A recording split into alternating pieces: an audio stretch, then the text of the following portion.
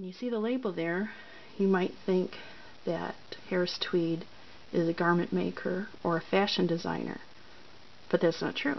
Harris Tweed is just a quality fabric. Hi everyone, Christine here from Cherry Vintage, cherryvintage.com. I hadn't planned to make a video today, but I decided to make this impromptu video as a response to Rake and Profit's recent video about what makes his Harris Tweed jacket worth good money or not. And also it's going to be a response to the Struggleville's recent Harris jacket quiz video. That's right here on my computer. And you know, this is kind of impromptu, so I'm going to have to just illustrate using images off the computer because that's all the time I have, guys. But first, if you're new to my channel, I just wanted to let you know that I've been collecting, wearing, selling vintage clothes for 30 plus years. So I know many things about clothing, but women's clothing is more my specialty than men's. And I don't know everything about clothing, so if you find an error in any of my information in this video, please let me know, because I'm open to learning about that. Okay, so first I'm going to start with some basics that I believe every clothing reseller should need to know, or should know, and it's going to pertain as I go along to these two videos and the Harris Tweed jackets.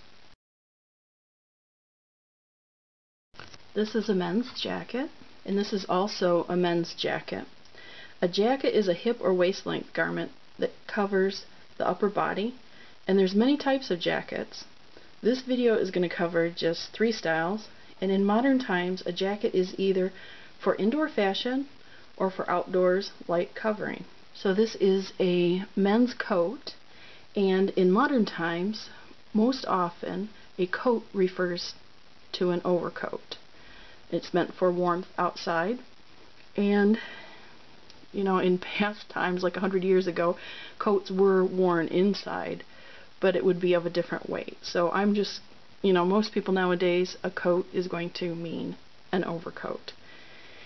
And both men and women wear jackets and coats, and the way to tell the difference between a men's or a woman's is to remember that men's buttons are sewn on the right and women's are sewn on the left.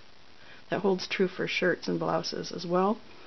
So unless it's kind of a quirky European thing, you know, 90% of the time you're going to find that you can tell if it's a men or women's, because the men, the button will be sewn on or attached on the right and the women's on the left. I don't know how well this is going to show up, but I found this illustration online and it's fairly good. I guess it could be better. But this one is a blazer. This is a sport jacket. This is a suit jacket. And women can wear blazers, sport jackets, although usually they're riding jackets, and a suit, obviously, for work. So take a look at the construction of the one on the left, the blazer. And blazers are lightweight and they're typically solid color, and most often you're going to see them as part of a uniform for a business, a club, sports teams, or even schools like Ivy League schools and prep schools. But also they're popular with like country clubbers, people with yachts, and people who are into horse sports like polo or racing. So let me give you an example of some that you might have seen before. Okay, here's someone that you've probably seen before. This is Thurston Howell III from Gilligan's Island. He's wearing a blazer. That's the type that people who like to yacht wear often. Kind of classic navy, lightweight. I think when you get closer you can see that it has metal buttons. Sometimes they're gold or silver. They usually look kind of brass. And then they usually wear like a silk scarf there. Here's another blazer that's Prince Charles, and he's often seen in a blazer. His is a double-breasted blazer. That's hard to say. When you see these 2 sets of buttons there. Okay, going back to this diagram, the one in the center there, that's the sport jacket, and that's more of a classic English tweed jacket, and that design is window pane plaid. But something to note on here, this is what you often see, is that you're going to have double flap. This is a suit, so you see one false flap. And here, there's usually a double flap, and sometimes, not always, but often, I would say often, there's a actual pocket there when it's a real sport coat made for going out and hunting, fishing, birding. I wish I had a larger picture of this, but this is a classic English style tweed sport coat, and it's like they call it a 3-season. See, again, there's the pocket. That's not a false pocket, it's a true pocket with a flap, and sometimes it doesn't show up here, but they have, sometimes you'll see a button so it can cross over. On this one it doesn't, but here's the elbow patches, which helps so the elbows don't wear out when you're using it for hunting. And then there's 2 vents on either side here, and that is to make, you know, ease when you get on a horse. And I don't see it, but sometimes you'll see one where there's a flap here, and then there's like 1 or 2 little flaps there, and those are extra flap ticket pockets. Here's another person who often wore tweed sport jackets, especially in the early 60s. This is Bob Dylan, and you can see that it's a sport jacket, not a suit jacket, because if you look at the collar, and then over here there's a flange on either side, and the flange is really common in hunting jackets and then also in sport jackets. Here's another person who often wears tweed sport jackets. This is actor Woody Allen, and you can see down here this is a real pocket, not a false pocket, because it's bulging with some stuff in there, and there's the big flap that's common with the tweed sport jackets. And look at this, he's rocking some saddle shoes. Okay, taking a look at this little illustration again. This one right here is a suit jacket that would come with a pair of trousers. So, I mean, it's kind of self-explanatory, but I'll show you some.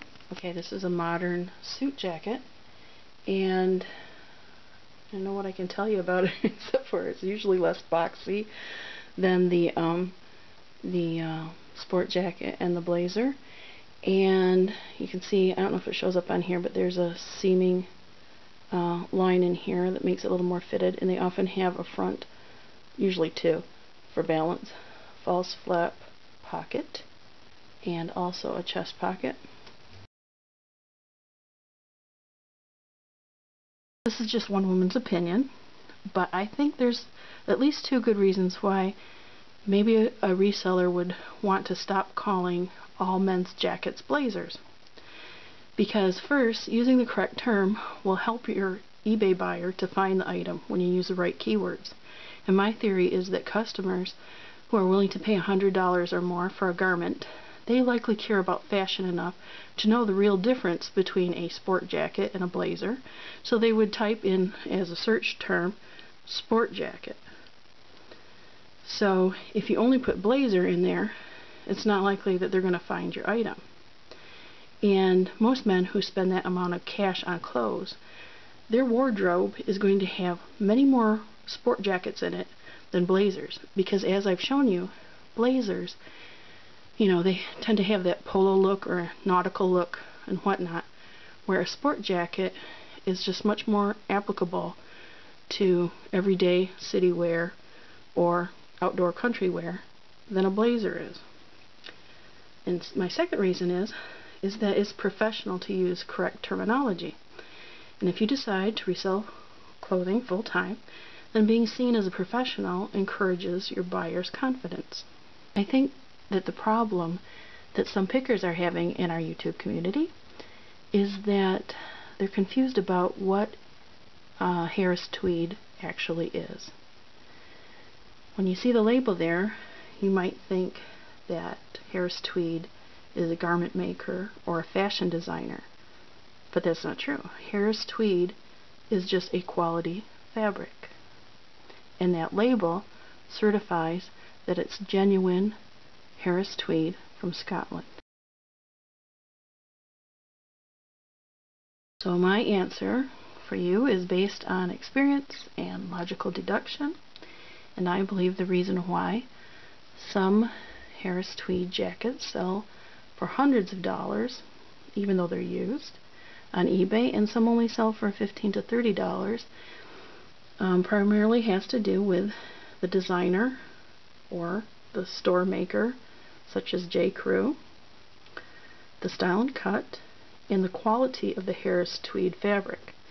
Because the lower quality, the easier made fabric doesn't require, like the herringbone, doesn't require as much variety of thread. I think it's thread that they use. I was going to say yarn, but I'm not sure. Fiber. It's called fiber. And some of the designs are very complex, and they also, different designers, such as Vivienne Westwood, have contracts with Harris Tweed, so they may very well get their own plaids made by Harris Tweed, and then it's very exclusive. But then, I'd say finally, a little bit of it depends on the size of the jacket. We know that larger sizes sell well, but also a little bit of it is going to depend upon the eBay seller themselves. The half-line jackets are for warmer weather. Let's see. This side says Harris Tweed, hand woven, 100% pure Scottish wool. And there's a tag up here that says Union Made in USA.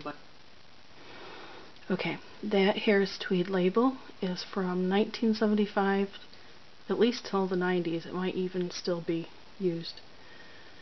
And they have, the earlier labels look different, but this video is going to be too long if I go into all that. And the brand name is American Craftsman, and I'm not familiar with that name, but I looked it up on Test. That's capital T, capital E, capital S, capital S. And that's the trademark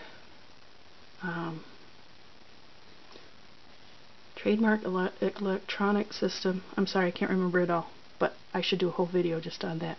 But what you can do is you can look up the trademarks of different companies. And so, let me see, I wrote it down for you. They were in business from 1983 to 1992. So, your jacket is between the 80s and the 90s, so technically you could put it in the vintage category if you want to. Those two pockets, front pockets, if they are real pockets, you can stick your hands in them and they're lined, then you would call them front flap pockets. If they're just a flap and they're fake, there's no real pocket there, then you would call them false flap front pockets. That's hard to say. Now those buttons, are they real leather? Because the good stuff has real leather buttons, and the lower end items have kind of a fake one where they just duplicate that kind of texture, but there's no real leather there. I cut off the video right here because from what I see from both of your jackets, they're not blazers, they're not sport jackets, they're suit jackets. And if anyone disagrees with me, I'd like to hear about it, but I really believe that they are both suit jackets. So will that impact the resale price on there? I think it kind of will make it a little less, because most people don't wear a suit jacket without the trousers. But you never know. You know, I feel I would look through the completeds. You might get $15 to $30, which I think is what you expected to get on that. And then I was going to tell you too, the collar, when it has that little divot in it, that is a notched collar. You could put that in there if you want to too. And the other maker that has an M and it's a Dominican Republic, that is not well known, you know, so I don't think that that would increase the value at all. Okay, so I did a search for Harris Tweed sport jacket completed. So here's the ones you want to be on the lookout for. If you want a home run item, this is Ralph Lauren Harris Tweed. J. Crew. Ralph Lauren was about $5.40. J. Crew, someone took a best offer, less than $300. J. Crew, this one was less than $300. And see, that has the more traditional English hunting style, and if it has the leather patches on the elbow, all the better. See, it has the big pockets there. Let's see what else we have here quickly. Some names to look for. Mario Baruti, not familiar with that name. Well, you look at a Land's End, got 150. There's plenty of those around. So that gives you an idea of what to look for, hopefully. Dunn & Co., I've heard of them. That was 129. So yeah, there's some good things if you just search through to see what you need to look for. Is really a brand name and a good design, and the Harris Tweed. And notice too down here, like I said, not necessarily the herringbone always sells well, because that's not herringbone, and that's definitely not a herringbone. They're more complicated designs. Well, this video is plenty long enough, so I'm going to say goodbye for now. Thanks for dropping by and watching. Thanks for taking the time out of your day to do that. I appreciate it. Thanks for participating in this conversation. If you leave some comments, I'm happy to read them and I'll try to respond to them. I hope to see you again soon.